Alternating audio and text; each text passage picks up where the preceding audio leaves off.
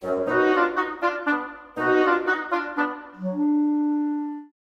friends, good morning. I am so happy to be with you today. Can you guess what we're talking about today? We are talking about love, one of my favorite topics and something that we will talk about all the time in church because God is all about love. Today, we're talking about another one of the jobs that God gives us at church and at home and in our community. And that is the job of showing His love to others. But did you know that in order to show and share God's love with others, you have to be filled with God's love yourself?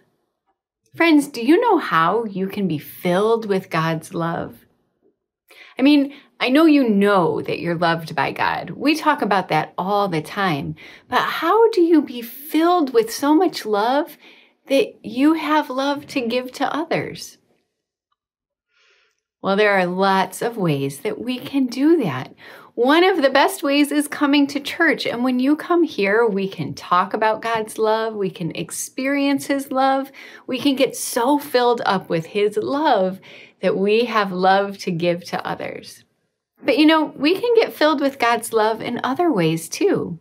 When we're at home, we can look in our Bibles and we can read all about God's love for us.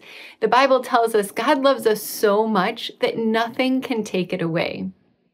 We can listen to songs about God's love.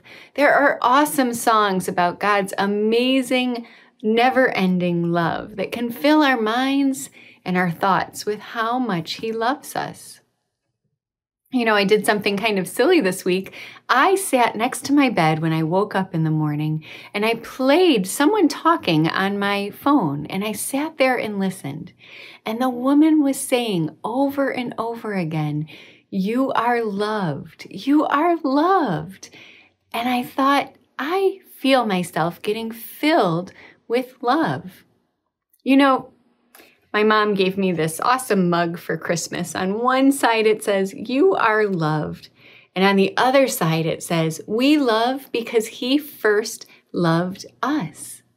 And I was thinking that all those signs of love, all those things we do like coming to church to get filled with God's love, like listening to music that fills us with God's love, like noticing the beautiful creation that He has made and feeling God's love.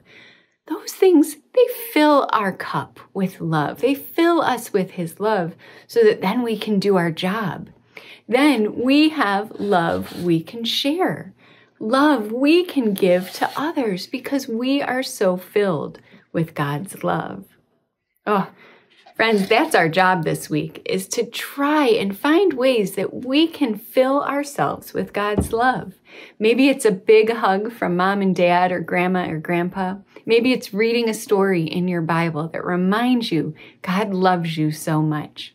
But whatever it is, let's pray for God's help to be filled with His love so that we can share it with others. Dear God, thank you so much for the love you give us. Please help us look for new ways to be filled with your love. And please help us find the people who need to have it shared with them. In Jesus' name we pray. Amen. Bye, friends. Have a great week. And always remember, God made you, God loves you, and God is always with you. See you next week. Bye-bye.